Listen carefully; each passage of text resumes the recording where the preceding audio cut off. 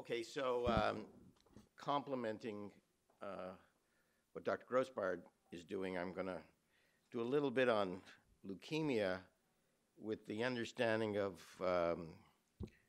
what the problems are, and also, because it's a lay group,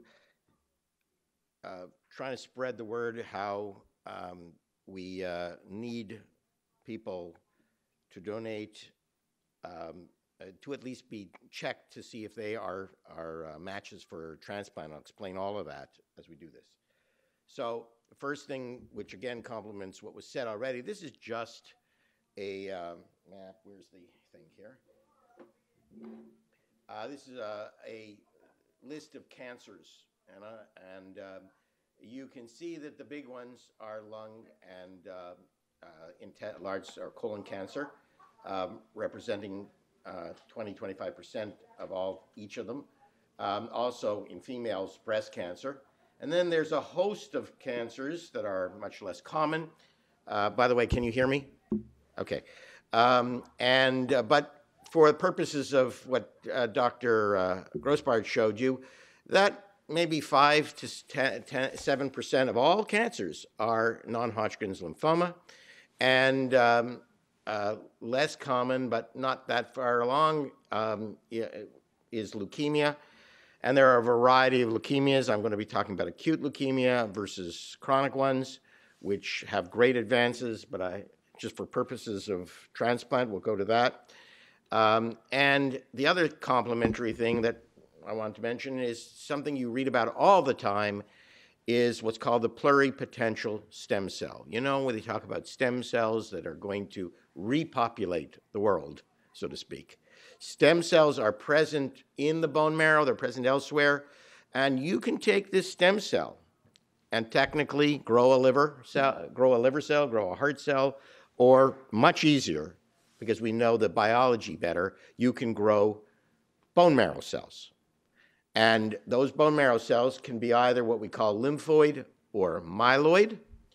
And what you were just discussed here is the fact that lymphoid cells start young and become old, and lymphomas represent an arrested stage of maturation. In other words, we have a cell that's supposed to become an end-stage cell and die away, but in some cases it doesn't die away and continues to develop. And if you have, you can have lymphomas of the earlier stage, and those are called acute leukemias, and then lymphomas of the older stage being these low-grade lymphomas. And similarly, you can have the myeloid cells, and we're going to be talking about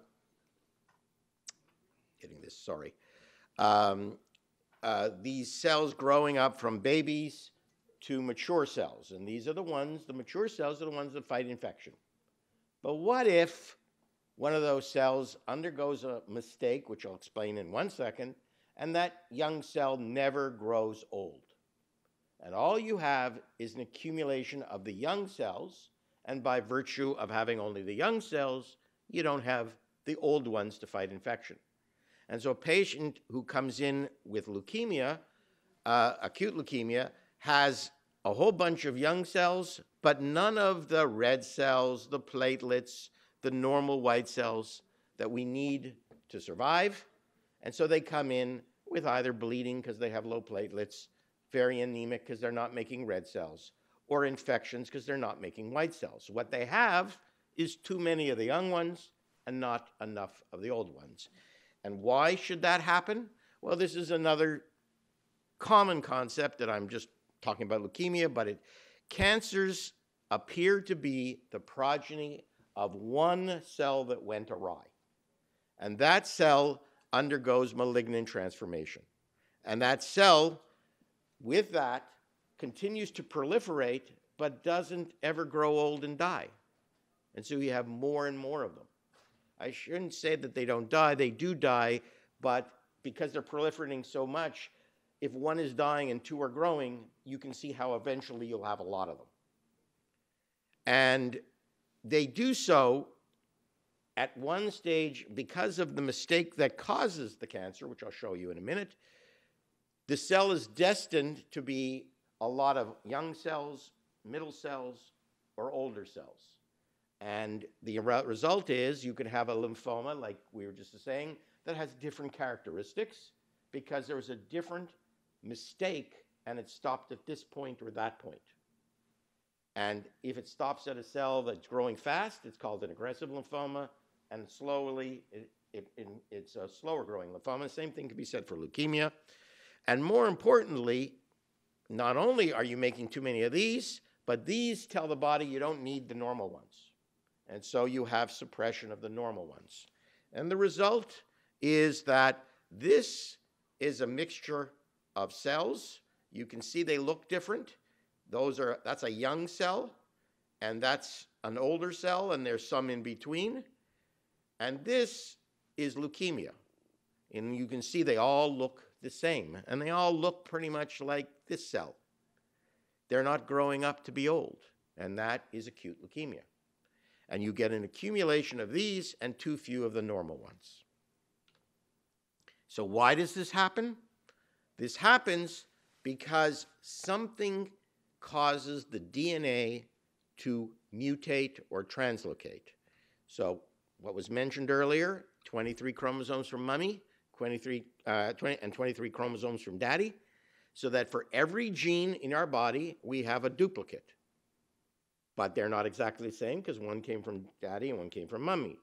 And if one of those genes, or more than one of those genes, mutates, and say that one was telling the cell to grow old, then it doesn't grow old. It's mutated.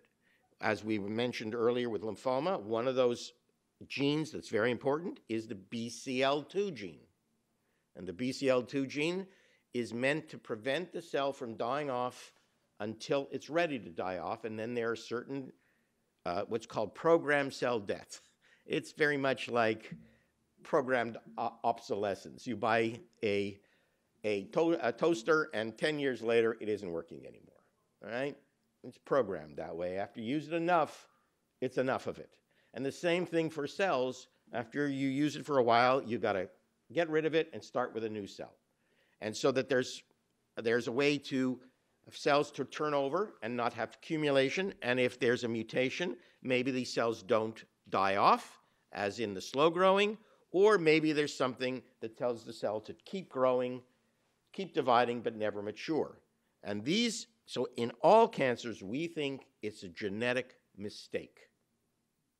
Okay? And certainly, obviously, we know that if you're near Chernobyl, how many people died of cancers after that because of radiation injury. But we give cancer chemotherapy every day to patients.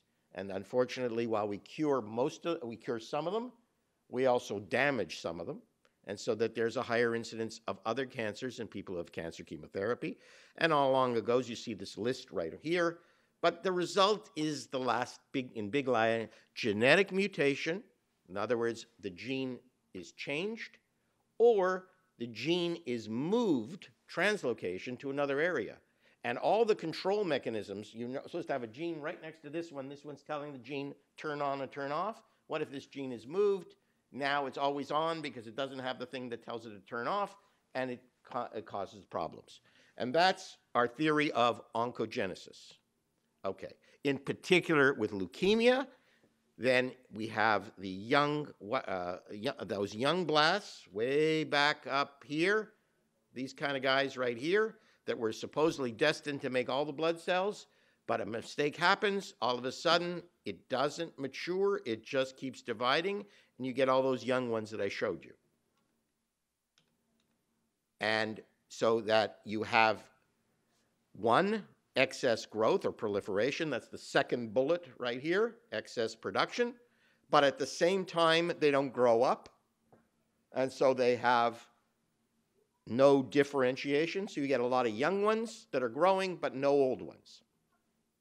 And so that you present with a lack of normal cells and an excess number of these abnormal cells. And they, just like the stem cell, have an ability to keep themselves going. They don't tire out and die all off at the end. And then finally, what you get is not what you got. In other words, you start out with a cell, and it was a mistake, and that caused it to have leukemia. But after a while, because they're abnormal mutated cells in there, abnormal mutated genes, there's more mutations, and so that you hear of people having cancer and then it becoming more aggressive. So what do? We treat it, in this case, with leukemia, with chemotherapy. In the cases of the slower growing type, we can target it with other ways, and we kill off the cells that are dividing, and we still have that famous pluripotential stem cell to regrow back. It was being suppressed, I told you, by the leukemia cells, so that what happens is you get rid of these, the normal cells grow back. And surprisingly, that happens a lot. What doesn't happen, unfortunately, is that we don't get rid of all the leukemia cells. We get rid of the ones that are growing, but the ones that are quiescent, they're sort of, think of them as the well, the stem cell of the leukemia cells, we don't kill off, and then eventually the leukemia reoccurs. So that if you look at survival, are we doing better? Of course we're doing better. So you see the few decades and the average survival of newly diagnosed young people with leukemia, and it's going up and up to about 50%, which is not great, but a lot better than the 10% before. But if you notice, it's under 55. And in fact, the majority of patients with leukemia, because of, we think these are accumulated mistakes over a lifetime, are actually over 55. And they do much worse. So if you, just to review, if we assume that we start out with a normal stem cell that becomes malignant, and 1 becomes 2 and 2 becomes 4, what is represented here is that some have different colors because further mistakes happen. And while the chemotherapy will kill all of these stem cells are resistant, just like our own stem cells are resistant to chemotherapy, and they represent that well to reoccur. Now, this is leading up to the second half of this discussion. Well, when patients reoccur, chemotherapy is never going to work, and so that we end up having to replace the bone marrow with a transplant, which is the second half of this. But we can pretty much predict, based on certain predictors, as to who's going to reoccur and who's not. And if you're one of the favorable group, you see that 60% are still alive 6, 7 years later. And those people, we put them into remission, and we wait, because the majority will never come out of remission. But the vast majority, the intermediate and adverse risk groups, they're always going to come out of remission. So as soon as they go into remission, we head into this thing. I'm going to skip over this. So the current state of treatment for leukemia, acute leukemia, is that 20, 30% are good risk. We know day one that they're probably going to do well. They all go into remission, but they're going to stay in remission. But the other 60%, which represent the bad risk, the older patient, they're going to relapse, and what are we going to do with them? So I would ask you to press on your buttons now, and it says, just to remind you of the key facts, we said current theory of causes of leukemia include all of the above except, first of all, it involves an early form of developing blood cell that undergoes malignant transformation. The transformation process is thought to be genetic. This leads to increase of all with normal cells, or this leads to increase, the normal cells are suppressed by the leukemia clone. So you can push there and you can answer as to which one this is. And I don't know if it's going, countdown? Okay.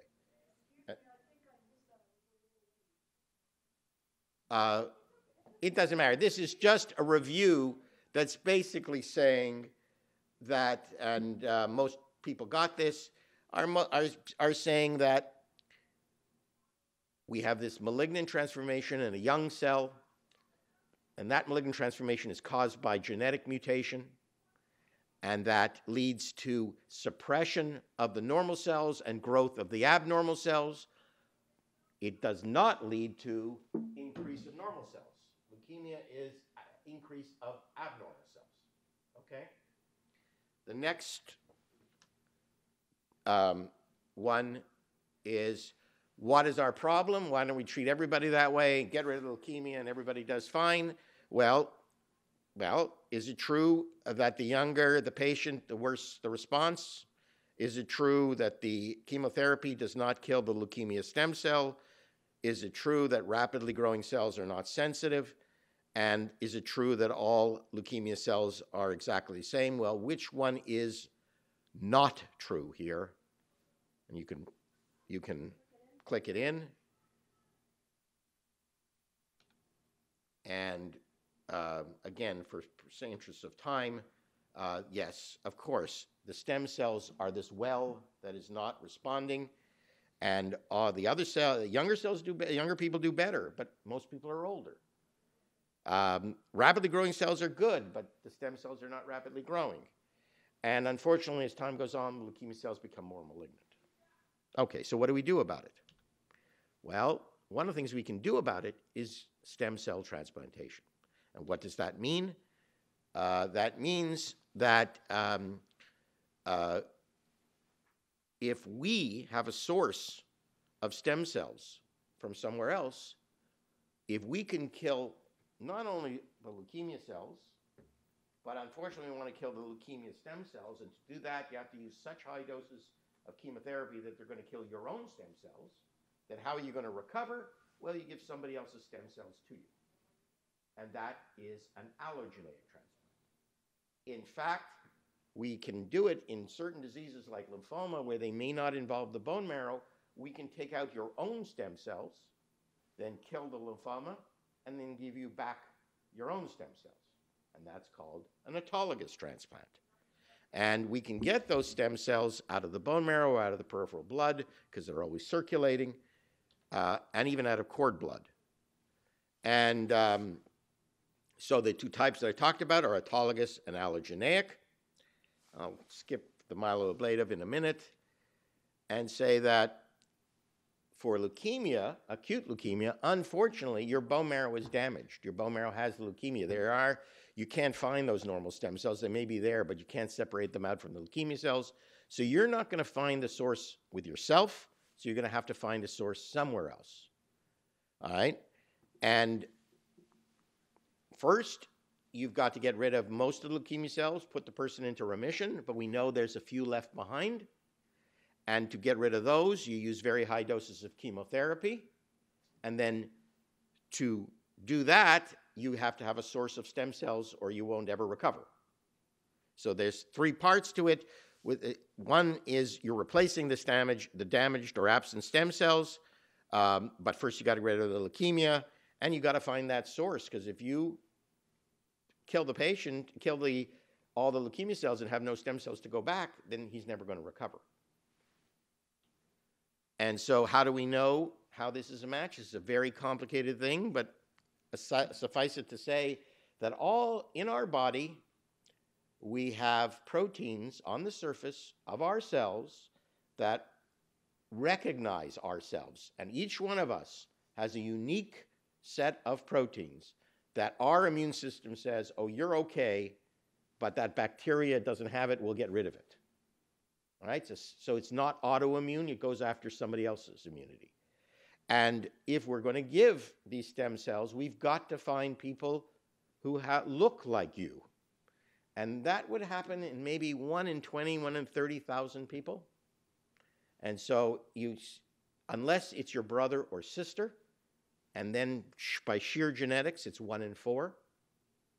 So you people who have 4 brothers and sisters, there's a pretty good chance that one of them will be a match. But if you don't, because in the United States today, we only have 2.1 siblings, 2.1 children per family. So if you only have 1.1 sibling to match with you on the average.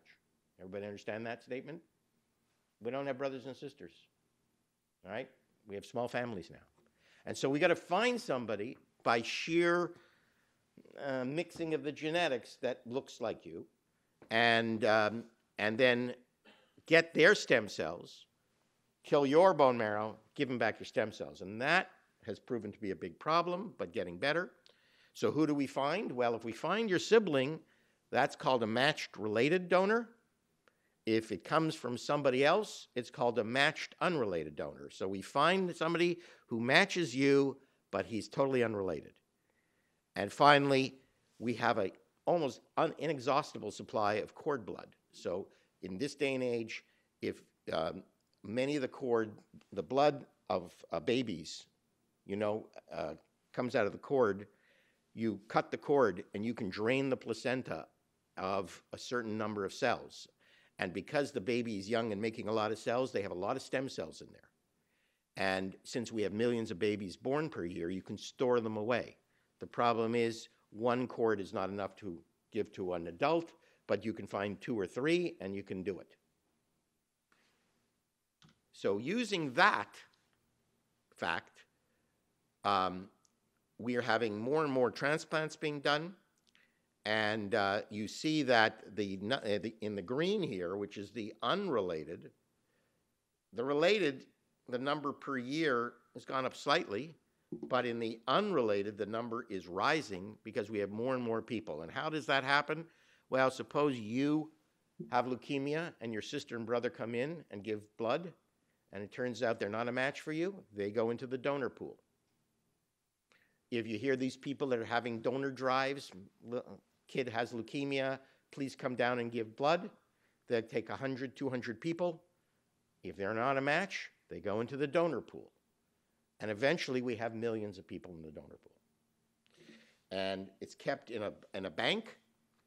And this is the number of transplants that have been going up from 1980, where there are practically none, to 4,000 or 5,000 a year of related and unrelated donors.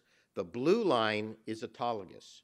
And so what we're doing much more now is if you don't have, you can store away your own stem cells as long as your bone marrow is not involved. Say give the high-dose chemotherapy to kill that lymphoma that didn't die off and give you back your stem cells. So it's an easier source because it's your own. So just to be sure, and we'll be finished in 2 minutes, you understand that this is not for the faint of heart. When I tell you you have to give huge doses of chemotherapy to kill off the leukemia, the lymphoma cells that didn't die off with the regular amount of chemotherapy, it comes over to 5 to 10 times the dose, which causes damage to every organ in the body and kills off your normal stem cells, and then you give back your normal stem cells. So we do not do this in people who generally are over 70 years of age because it's too toxic, but we're working on ways of not giving this much chemotherapy, and suffice it to say, remember I showed you myeloablative. Myeloablative means you ablate the bone marrow with chemotherapy. Non-myeloablative says we get you into remission, we don't give you any more chemotherapy, we give you back the stem cells, and we hope that the stem cells from somebody else will attack your lymphoma cells because they recognize it as malignant. And it happened, and it amazingly works. So I want to get towards the end here. The transplant is just to rescue. You're giving back the stem cells. You had to get rid of the leukemia or the lymphoma. And so what we do is give enough chemotherapy that kills all the blood cells. That's a white blood cell count. You give back the stem cells a few days later after the chemo's out of your system. 7 days later, the marrow grows back. But what happens is the chemotherapy hurts other organs.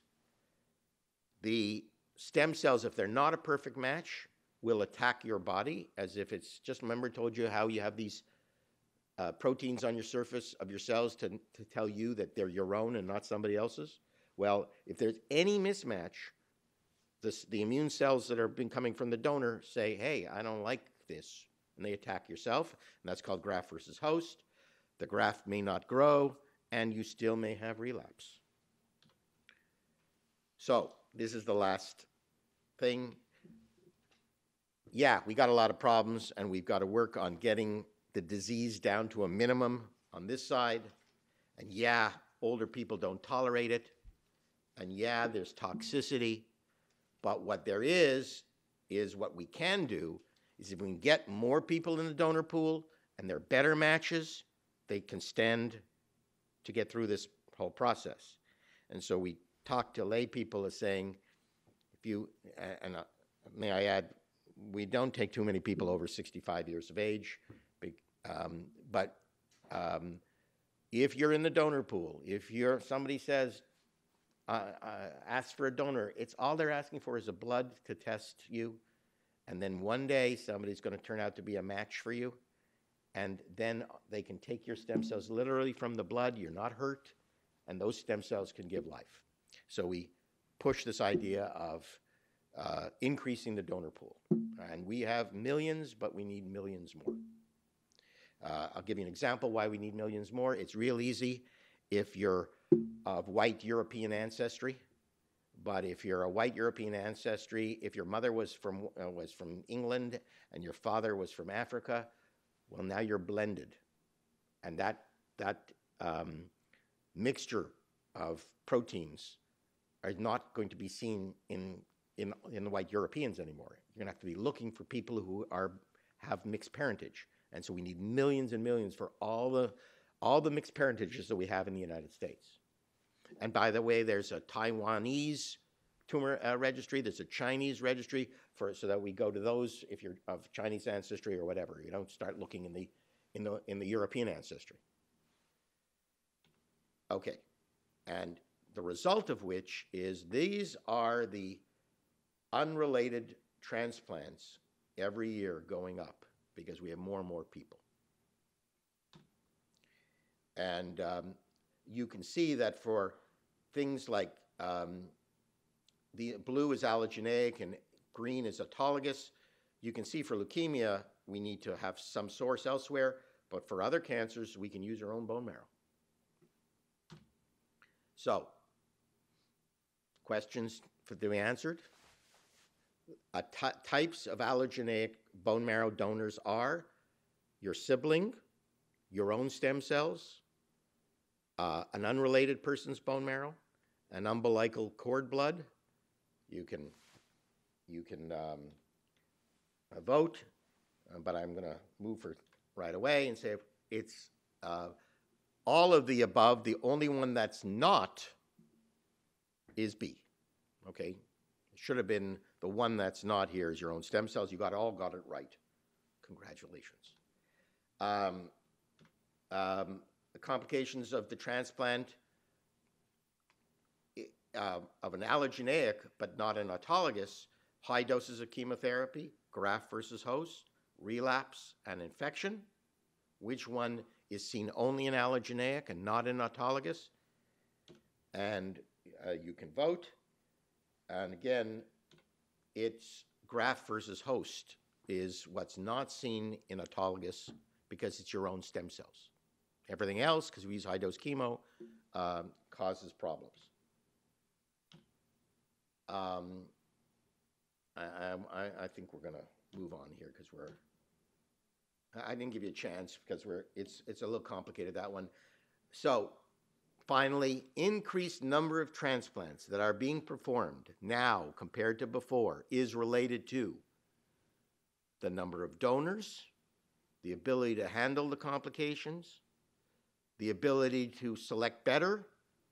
Oh, by the way, we have enough donors. So the one that isn't, remember, the one that isn't related to why we're making more is obviously going to be D. That is, we don't have enough donors. Everything else, we're getting around. Okay, so I will stop there and ask questions. So what we've tried